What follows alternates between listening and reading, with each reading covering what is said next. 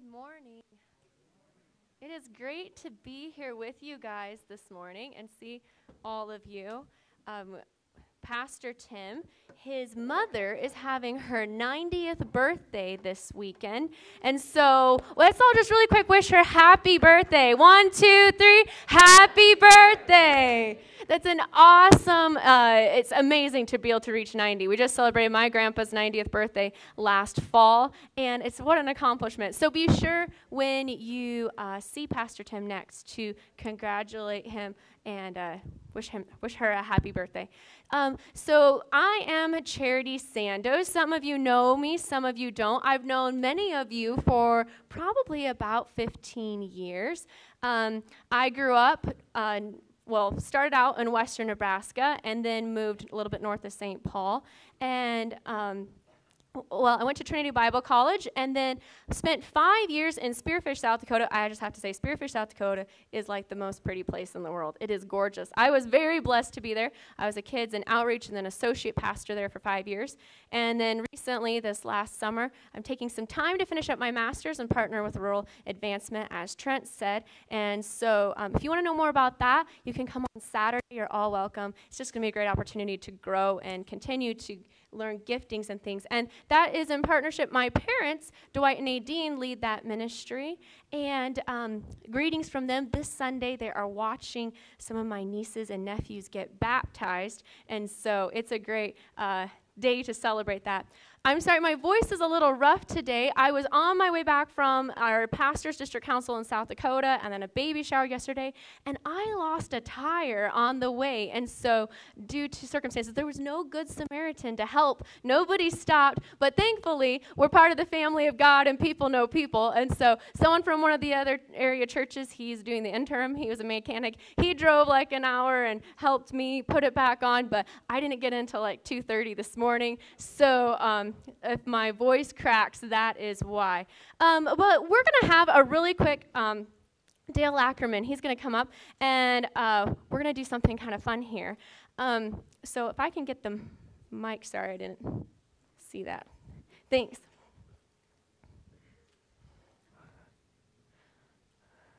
All right. So we have a few questions for Dale. First off, you happen to have a bike and seem to really enjoy that, right? That's correct. How often do you ride? Oh, every day that I can, probably 4 or 5 days out of the week normally if the weather permits. And about how far do you ride? Well, anywhere from 15 to 25 or 30 and occasionally longer if it's a good day and I'm feeling good. So.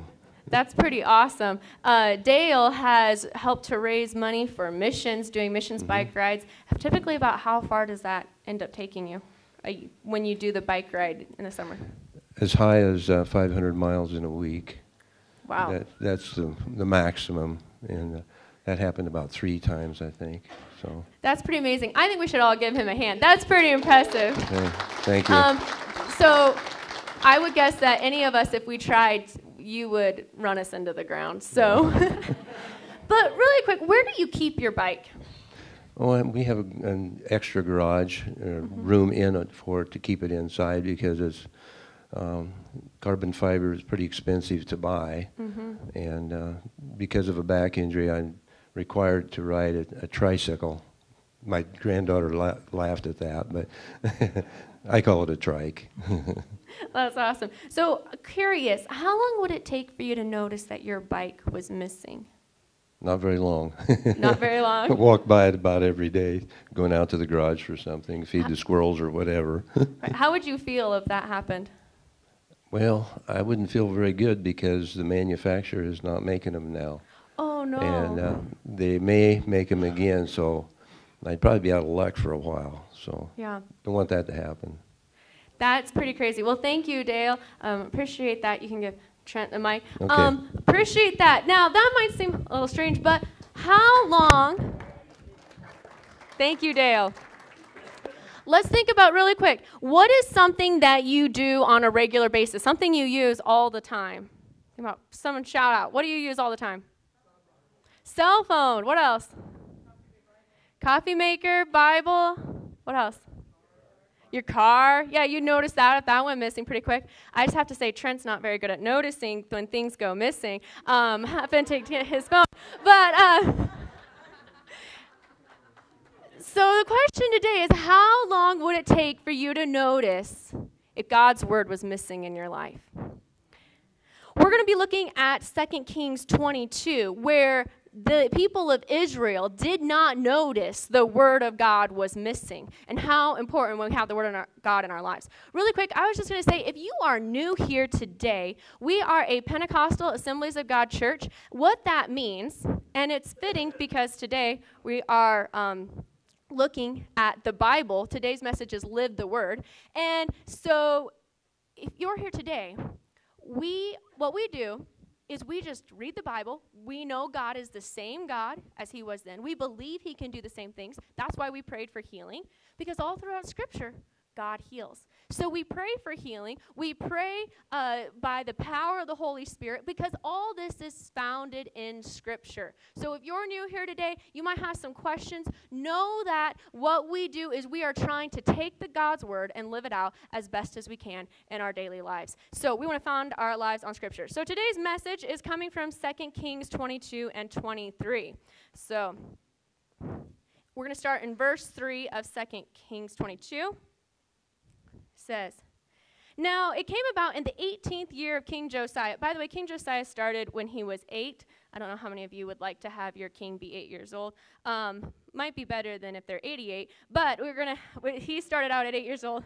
And the king sent Shaphan, the son of Azaliah, the son of Meshullam, the scribe, to the house of the Lord, saying, go up to Hilkiah the high priest, that he may count the money brought into the house of the Lord, which the doorkeepers have gathered from the people.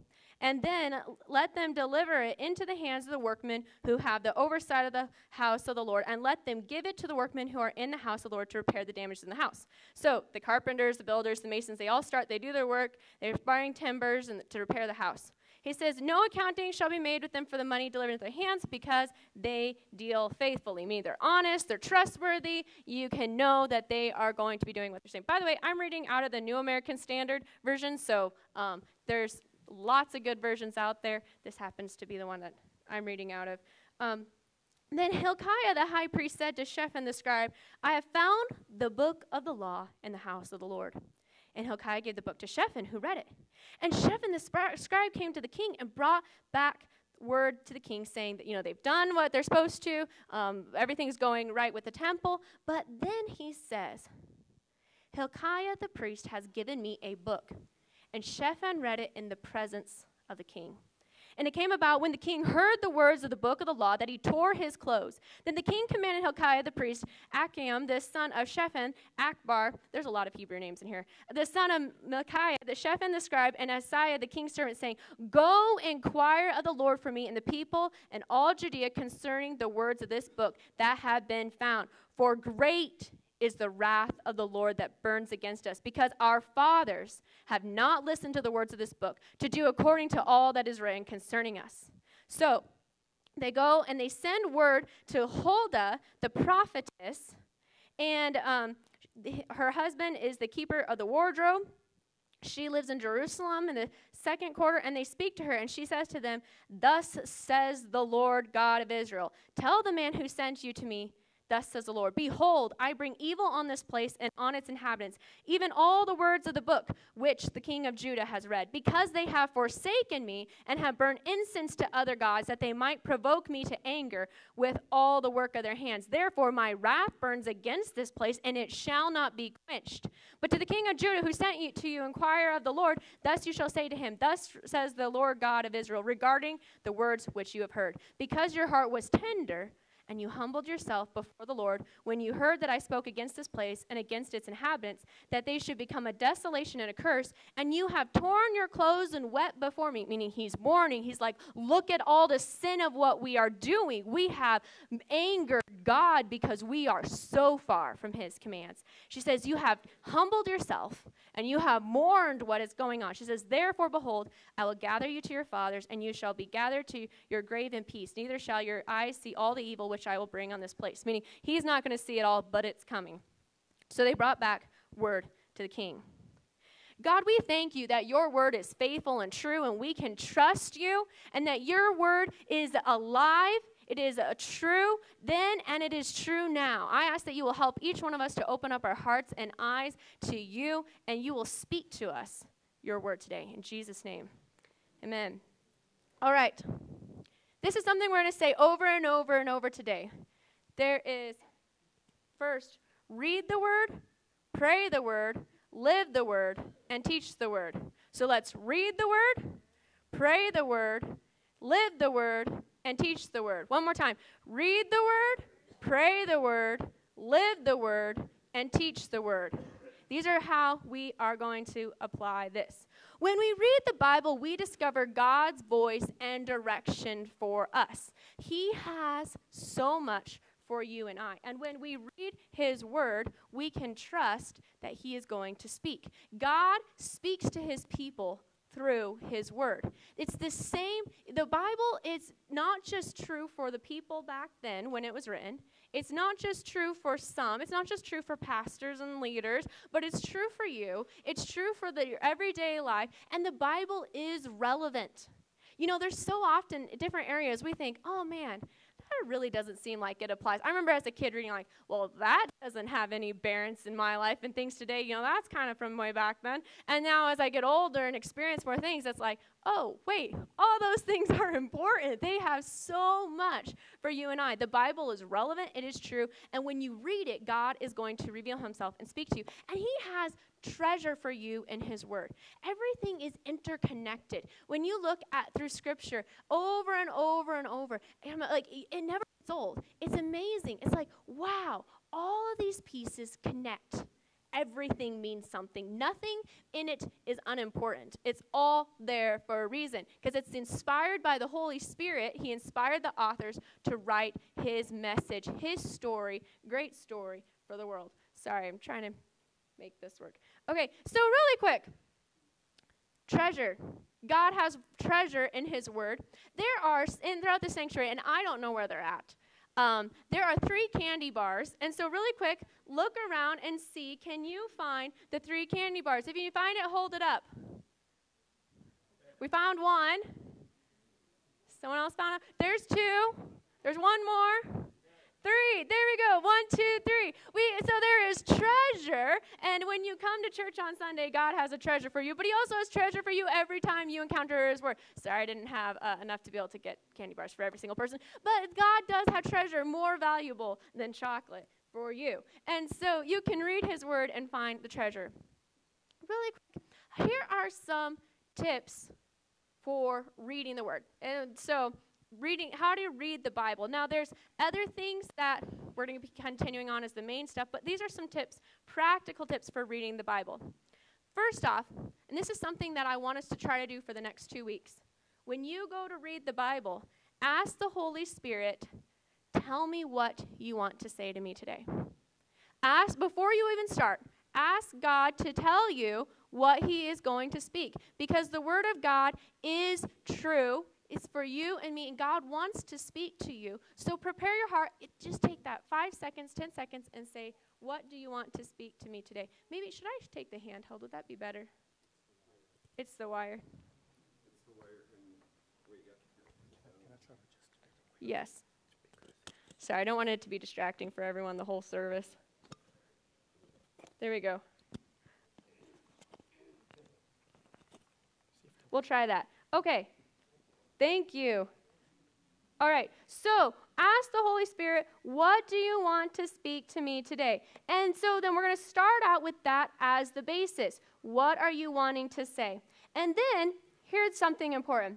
If you have not developed the discipline yet to read the Bible regularly, which most people haven't, you'll find over and over there are many, many people who have lived, they've gone to church for decades and have never read the entire Bible. And so if you have not developed the discipline to read regularly, I would encourage you start with like 3 to 5 minutes. Don't try to read 7 chapters your first while. Now maybe God's going to start speaking to you and it's like, wow, this is so good, then go ahead. But if you're like oh man, I don't have time to read 7 chapters. Just start reading 3 to 5 minutes. Just take a small section and read, and let that be a start. Start small, but start now. Start reading a little bit, and then you can build on that and keep growing. If you have, find a regular place and time that you read. Maybe you want to read before you get out of bed.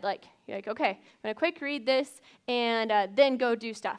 Maybe you have a longer lunch break at work and there's no one else around. You could read then. Or, wherever it is, find a place and a time that you consistently read on a regular basis. If you struggle with reading, maybe you are just not a reader at all, or you're super busy. Like if you have small kids and they need held a lot, put on an audio Bible.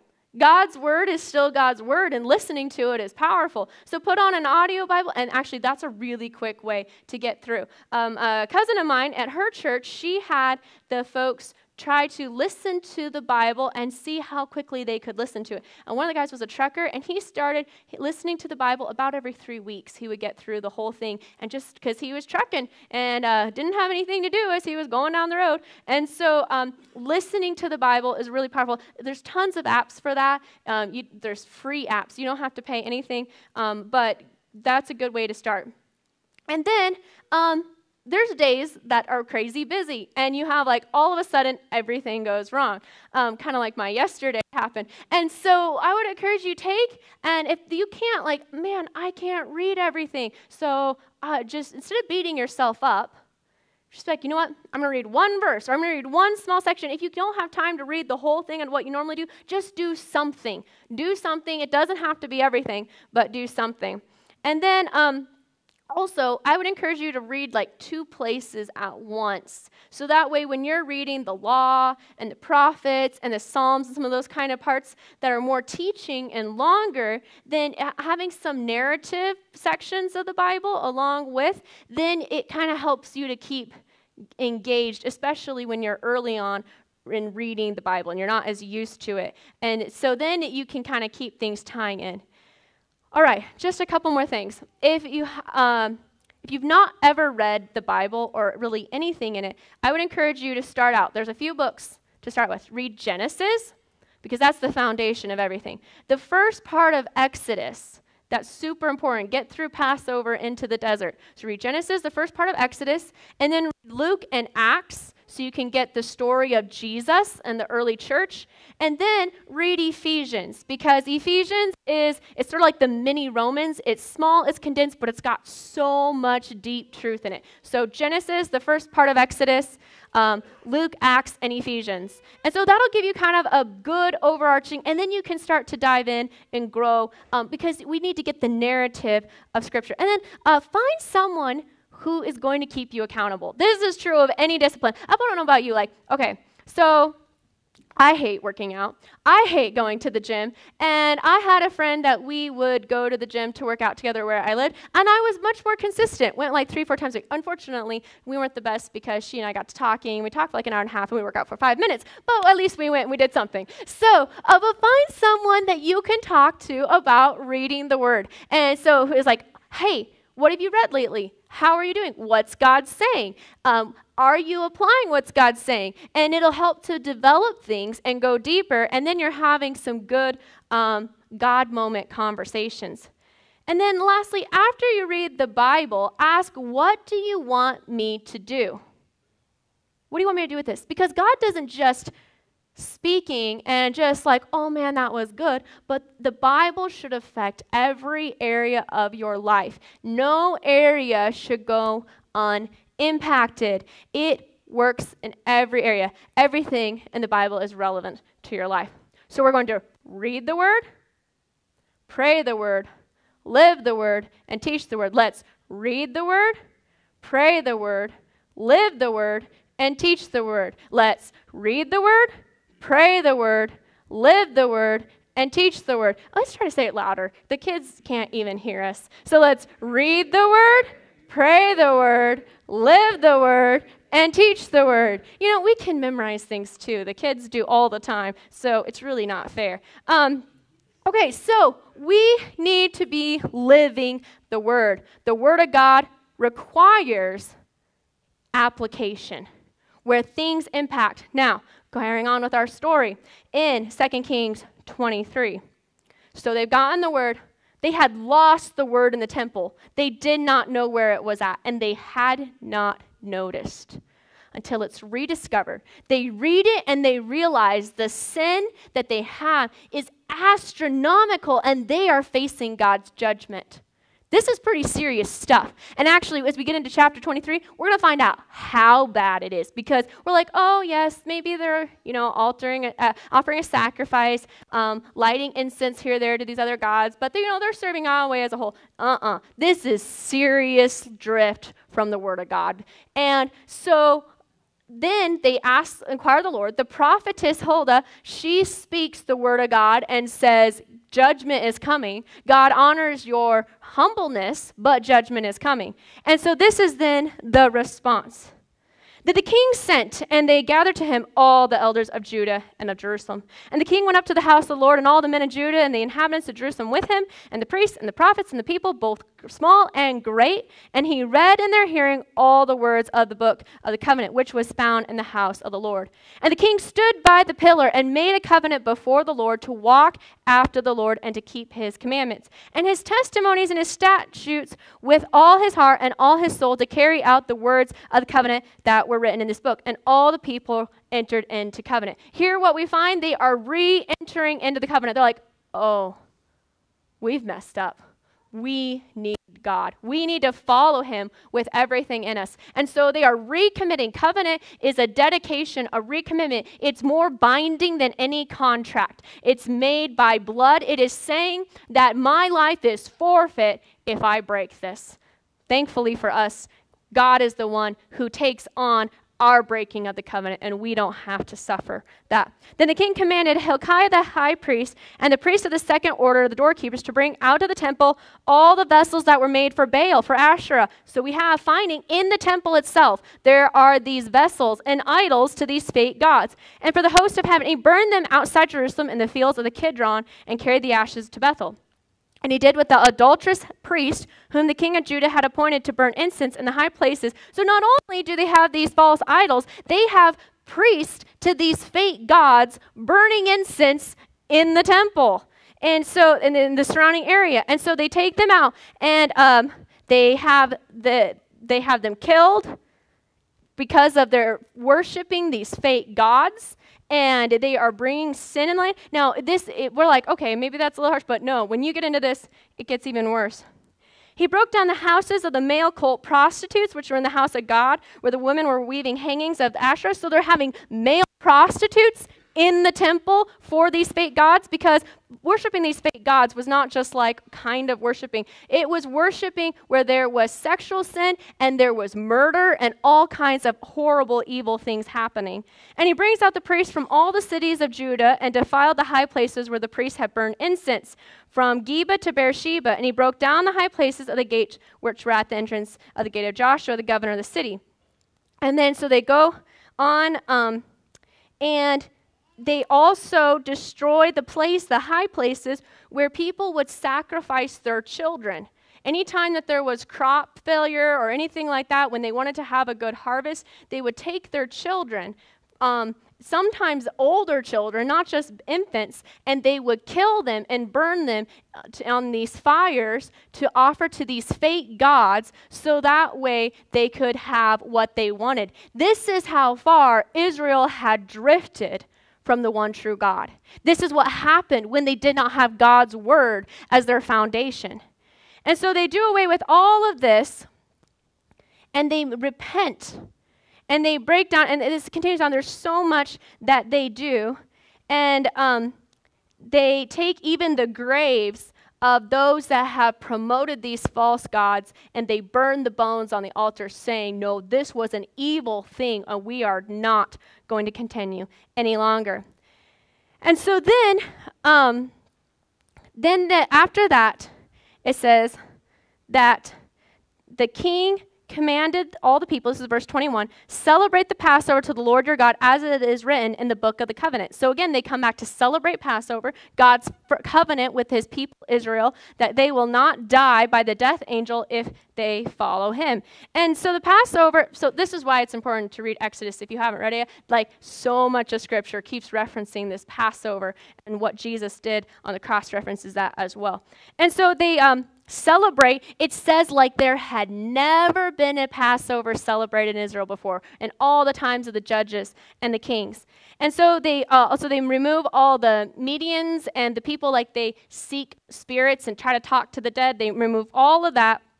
And it says in verse 25, and before him there was no king like him who turned the Lord with all his heart, with all his soul, with all his might, according to the law of Moses, nor did any like him arise after him. All right. So much is in that. It's pretty long. You can go back and read more of it later. But God's word, the hearing of God's word, caused a response. It was this, oh my, we need God to move. And there was immediate action. When you read the Word of God, not only do we need to read it, but we need to apply it where it affects our lives. We let the Holy Spirit work through His Word and speak and work in us. Now, I have a grandpa who has not followed God very righteously throughout his life as consistently as he might, but he grew up knowing the Word of God, and it became so deep and imprinted. One time, my brother Nathan, the tall one, was working for him, and there was this cow. They had just fed the cows, and they were just standing around, and nothing was like, they were just looking at the cows. It's not like they're doing anything, and they had just been fed, which most of the time cows are pretty like, okay, you fed me. You're not a threat. I'm going to just eat here and live in peace. Well, this one cow, she jerked her head up. She is kind of a crazy hat. Her blew her nose and got that stand, that stiff stand. If you work cows, you know what I'm talking about. And she snorted and she swung around and she took off running, even though no one had done anything. And Grandpa just shook his head. He goes, "The wicked flee when no one pursueth." And so that's a proverb. And so there's so much deep in his life that it applied even to moving cows. So every area of our lives, there's scriptures that can apply, and it works into our lives. The narrative of Scripture is God's narrative for the world, the narrative for His church, and the narrative for you and I. Our lives should emulate, it should reflect this throughout every area. So what is the great narrative of Scripture? The overarching story. What is it? God made man. They're made in the image of God. In the image of God, He created them. And then what happens? What happens? They sin. There's the fall. They mess up. So then they go through life on their own. Everything is terrible. Like they keep messing up royally over and over and over again, which we all do that. And then God calls them to be a light to the Gentiles, because there is a Savior. We are fallen in need of a Savior. And so all the Scripture, Passover, everything, Abraham taking Isaac up on the mountain, all of this is pointing towards Jesus, who is our sacrifice. He takes our place because we have broken covenant, and He redeems us. He saves us. And now we are not just to be saved, though. God has us reflect to the whole world, just like He made Israel to be a kingdom of priests to reflect to the whole world His name. And so everyone might know Him. That is the narrative of Scripture, God's narrative for humanity, His narrative for the church, and His narrative for you. You were made in the image of God, and I was made in the image of God. We messed up. We have all sinned. There's not one perfect person here, besides Jesus, because He's present, but you know what I mean. So there's no one perfect here. We need a Savior. Jesus has saved us, and I want to encourage you, if you have not asked Jesus to save you, today is a great day to do that. So either you are in need of a Savior or you have been saved, and it's our choice to surrender. God saves us, redeems us, and now you are called to be a light to those around you. That is the application of Scripture. We recognize who we are in relation to God. We are saved by him and changed by him, and we work to see others come to know him. All of those pieces have to be involved in our application in order for us to be really taking the Bible at his word and going into every area. Reading and obeying Scripture includes passing it on to others.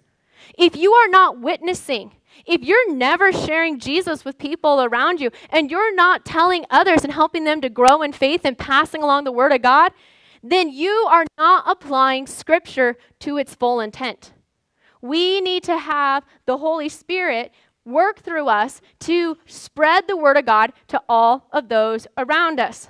Now, you might say I'm too old. Well, I have something about that. This last week, I was at a pastor's conference, and there's a missionary, Linda Arzuni. Her husband, they were missionaries in Africa. Her husband was Lebanese, and he had come to Christ. He was a Muslim man and radically saved, and they then were missionaries for years in West Africa, in French-speaking West Africa, different countries. He recently died of cancer, and she was just kind of like, well, I'm done. Like, what do I do? Well, but God wasn't finished yet. God has spoken to her. She's 77 years old. She's going back on the field to help train more missionaries. And she put it like this, and I think it's a great illustration for us today. How many of you have toothpaste and you squeeze out every single bit in the tube? Yeah? Do you waste it or do you use all of it? You're like, no, it might not be that expensive toothpaste, but I'm going to use every last bit I can get out, right? There's still toothpaste in your tube. If you are here today, you are above ground, you are still called to be a witness and pass on God's word to others. There is still what he wants to do in you. I'm sorry, I know this isn't toothpaste. Don't use it. Otherwise, you will have glued teeth. And so God is working through you. There is still toothpaste in your tube every time you look at toothpaste. If you're an older person and you are like have struggled with this feeling of inadequacy and giving up, I hope you brush your teeth twice a day. If you do, if you don't, you should. But if you take your toothpaste out and realize, no, there's still toothpaste in the tube, God's not done with me yet. He still has a plan to work through your life. And so taking God's word, we pass it on to others. We witness. We apply it to every area of our lives. It is absolutely essential that we teach the Word of God to future generations. God wants your children, your grandchildren, your great-grandchildren, both those in the natural and in the spiritual, to know Him and be raised up to maturity. And if the elders don't pass on the Word of God, we will face what Israel faced, where they had forgotten the Word, they lost it, and they had it no more. That is the consequences of not passing on God's word. We will become like Israel throughout Judges and all these different kings because it has to be passed on. We must apply the word to every area of our lives. We develop the spiritual habits. My other grandfather was a much different person, and he was so dedicated to reading God's word. He had memory loss at the end of his life. Some dementia, and he couldn't remember if he had read the Bible and done devotions, prayed for people or not. So he would take and he would, oftentimes with Grandma, he would be like, oh, we didn't do devotions yet. We haven't prayed for the kids. We haven't read God's word yet. And then he would reread, and sometimes they would do devotions like 2, 3, 4 times in a day because he couldn't remember. That is developing a discipline of deep connection to God's word. My other grandma, she has Parkinson's disease, and I went and visited her this last summer. And when I was up there, Parkinson's, when it gets to a certain stage, the person's facial features don't even look the same because they're so far receded in their memory loss. And I had gone to visit her. She lives far away in North Dakota. I don't get to visit her very often. And one day, she was just doing very poorly. Like, she's had hallucinations. She can't quite comprehend what's going on. She knows who I am, but that's about it. No conversation ability. And so I was like, well, what do I do? I came to visit Grandma. Like, I don't want to just leave. I don't get to see her very often. So I took out my Bible and started to read. And Grandma was a student of God's word. And after reading for about an hour, her face changed. It lit up. Her features returned back to more normal. And we were able to have this really good conversation, the best conversation I've had with her in years. And it's because God's word is affected. It impacts. We develop the discipline, and God is going to work. There is power in the word of God. So we read the word, we pray the word, we live the word, and teach the word. Wayne Cordero was a pastor of a Foursquare church in Hawaii. And this was the biggest Foursquare church.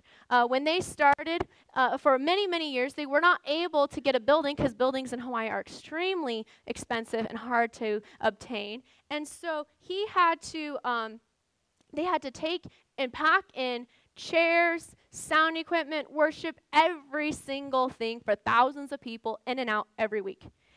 And that's a lot to organize, not to mention all the regular church things. And he was exhausted. He was spiritually depleted, and he had depression from such overworking. He was discouraged. And so he had stopped most of his spiritual disciplines. The only thing that he did left was read the Word of God. And his church is now like 14,000 people. So it has like this great impact. He has a well-known speaker. So he goes to speak in Denver, and they fly him in, and there's a change in hotel. So they end up having him stay at the hotel at the airport. No one knows that that's the hotel where he's at, though. The airport had lined it out. And so no one knows where it's at. Sorry about that, guys. Sometimes we need extra fixing in life.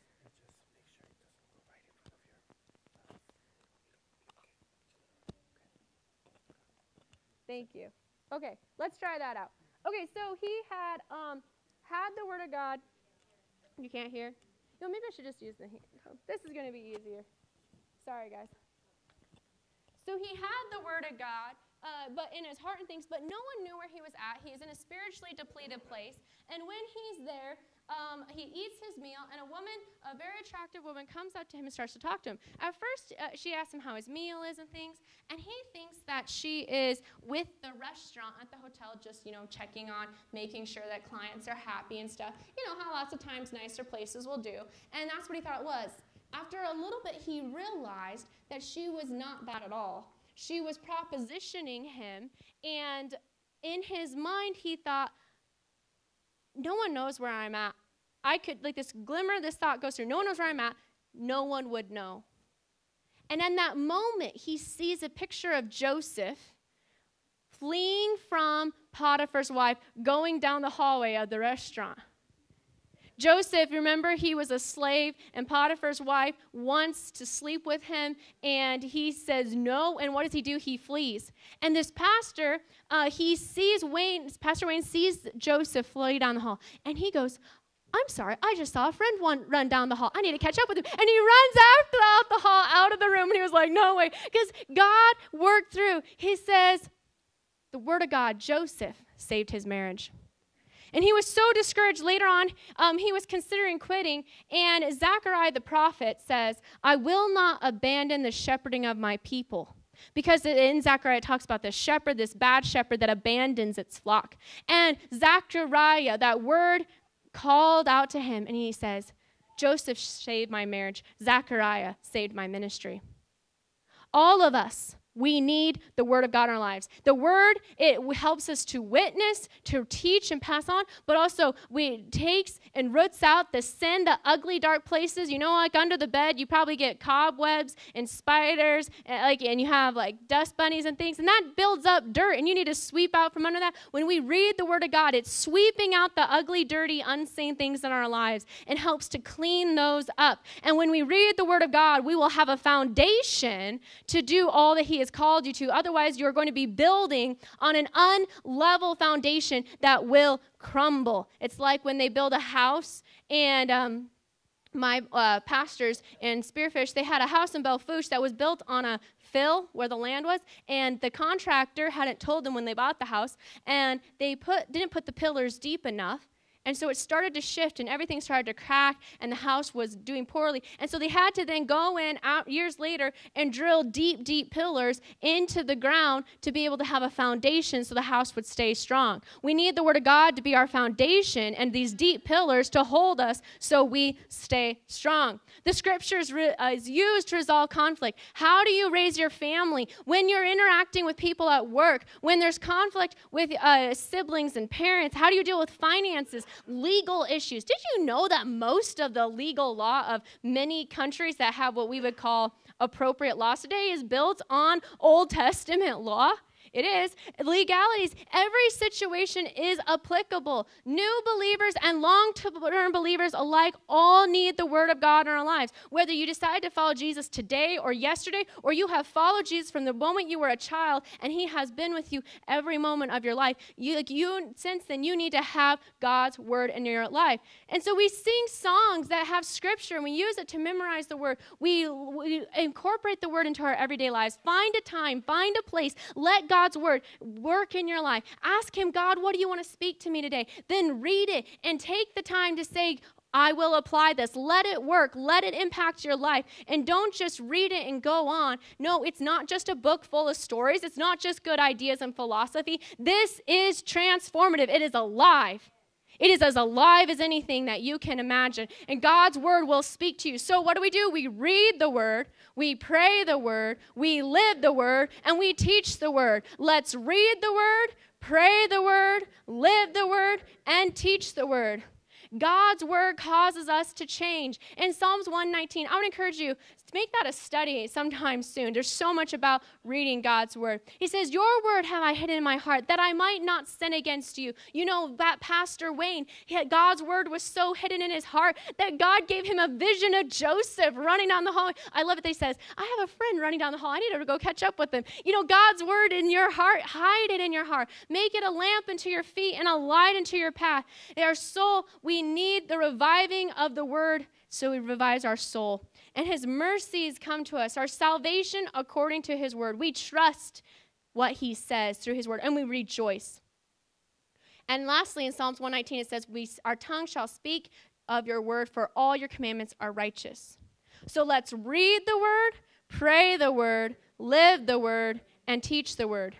We pass on the word to others. As Deuteronomy 11 says, therefore you shall lay up these words of mine in your heart and your soul, and bind them as a sign in your hand. They shall be as frontlets between your eyes. Bind the words to your forehead like doorposts. And then it goes on. And then in Deuteronomy 6:7 it says, you shall teach them diligently to your children.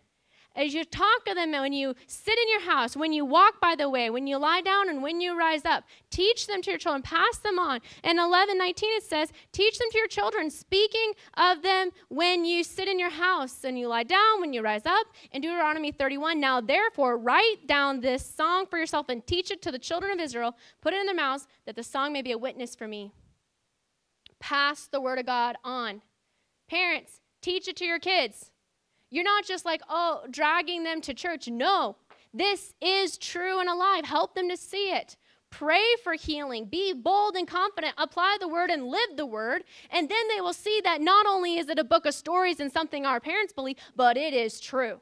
There's nothing like seeing God work as we apply his word that shows the validity of his word. My brother Joel had a lot of questions about God when he was growing up, and he was not the most compliant child in the world, and he had a pretty strong will, and he told us later on, there was a point he was kind of drifting, but he knew that it was true, because so many times, there were several times my brother had crazy miracles. Like one time he was in a football game, he got his leg broke. We prayed, they were going to put a cast on. They had to wait a week to put the cast on because of to let the swelling go down.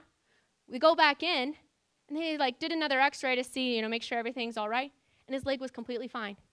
No, it was in the St. Paul church. They prayed for him that Sunday. And his leg was healed, completely healed. And he played a football game that week. So he was supposed to be out for the rest of the season. But he was able to play that next week because God had healed him. And there was instance after instance that God showed himself true because the word of God, not only was it taught, but it was applied.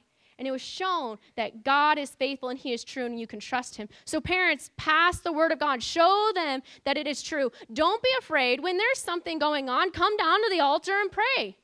Let them see God be active. Grandparents, do the same thing. And then tell your kids, we prayed, God healed, God worked, he provided, he spoke, whatever he did in the situation, and tell them what's going on. And then pass it on to other people.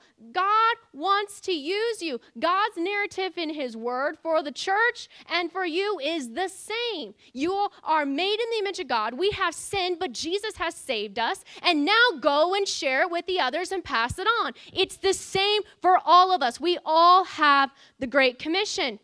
We read the word, pray the word, live the word, and teach the word. And we can depend on him in all times. He is with us. And so we want to pass this on, this Great Commission. What is the Great Commission? Go and make disciples of all nations, teaching them to obey everything I have commanded you. It's exactly what Israel had forgotten in the temple. They did not teach them to obey everything I have commanded you, did they? They had forgotten the word of God. And when we forget the word of God, we're forgetting the Great Commission. And if we're forgetting the Great Commission, we're missing part of what God's word is wanting to work in our lives. And revival, this is our last thing. It's just a couple more minutes. Revival comes from the word and the spirit working together in our lives and in the body of God, in the congregation. We come together as a community of faith. And we have the word of God and the spirit of God at work in this conjoined unity, working and speaking through us. And we will then apply the Great Commission. This church is on the verge of revival. There is so much God is doing, but there is more that we can do, and that is passing it on to your children, passing it on to those around you. There is still toothpaste in your tube. Whether it is almost full or almost empty, every one of us still has time. So pass it on. Don't let it just sit and do nothing, but make it a word that you apply to others. Application of the word of God brings revival, just like it did in the book of Acts. In Acts 4, the people of God are facing persecution. They've been commanded not to preach the word of God anymore, not to do anything in the name of Jesus. But what happens? They go and they pray. And when they pray the word of God. They pray from the Psalms. And they're praying, the Spirit of God comes on them again. And they are filled again with the Spirit. And they go out and they share the word of God boldly with those around them. And revival continues, and thousands of people are affected and impacted. The Great Commission used throughout the New Testament and history is the application of the whole narrative of Scripture. So, the worship team is going to start playing. And as we respond, there's a few things that we can do practically this week. First of all, think of a time and a place that you can read. If you are new to this, it's okay. Start now. Start small. It's better to start now than not at all. Don't beat yourself up over the past. God forgives. God works in our lives. It's not too late, but find a place and start to read. Let's take 2 weeks and ask God to speak to you before you read. Ask him to help you apply it. Say, God, what do you want to say to me today? And then go into the word. And then afterwards say, God, how can I act this out? How can I live this out? And apply it. Let's try to live it out. Let's live out the Great Commission. Let's live out the narrative of Scripture. Each time you read, think about how this can impact you personally and your interactions with others. Because every relationship should be changed as we apply God's word. We should be the kindest, most generous people and the most joyful as we interact with others. And they should say something's different about you because we've applied God's word in our lives. And share him. Share Jesus. Tell someone you don't know about Jesus. Tell someone you do know. Tell someone that you haven't told about before. Pray for the person that's checking you out at the store. Pray for your neighbors. And share Jesus. Teach it to others. Teach God's word. Find someone to disciple and mentor. You know something, so pass it on. If you're a brand new Christian, guess what? You know something. Maybe you're still seeking and figuring this whole God thing out. Well, you know more than many do because you're in the right place and you're realizing that there's something there that I can talk to. I can talk to that God, Jesus. If you've been following Jesus for years, man, you have so much wisdom. Pass it on. Don't let it be forgotten in the temple where no one knows the word anymore. Pass it on. We have a generation that hasn't had the word of God passed on, and it needs mothers and fathers of the faith who will share God's word. So let's pass it on. And then we're going to find accountability. Before you leave the room today, find someone and tell them what you're going to do. where are you going to read, when are you going to read it, and have them check in on you. Check in on each other. If you've been baptized, you've said that you want to follow Jesus, then we should keep each other accountable because we're going to be better for it. And just say, hey, what's God been speaking to you today? How's that reading going? Have you been reading at a time? Is there a different time you find that works better? How are you applying it? What's been going on in your life? And pray for each other. So in our altar time, I want you to take and think of, and then they give us these handy-dandy note things here. There's pens in the back, and these are, by the way, they're great pens here at the church. Our church pens from where I was at were deplorable. They wouldn't write at all. You're blessed. So take and write down where and when you're going to read. Write down, remember the steps. God, what do you want to say to me today? Read, and then how can I live this out? Those are the 3 steps. And then, so you're going to take, we're going to have the worship team's going to sing a song, which, by the way, this song is a great song full of scripture. It's so full of scripture. And so you're going to ask God, like you're going to find a time and a place. You're going to write down the 3 steps. What are those 3 steps? We say, what do you want to say to me? Read, how can I live this out? And then, before you leave today, find someone to share what God is saying and doing. When are you going to read? Who are you going to share Jesus with? And just encourage you, all of you, there's still toothpaste in the tube. You have time. God has gifted you. You have wisdom to share. So let's pass it on. Jesus, I thank you that we can look to you. You are the author of the greatest story, the narrative of humanity, and you're the author of each one of our stories. Speak to us. Help us to follow you. I ask that you will work in each of our lives. Help us to apply your word on a daily basis. Open up our hearts and our minds to you. In the name of Jesus, amen.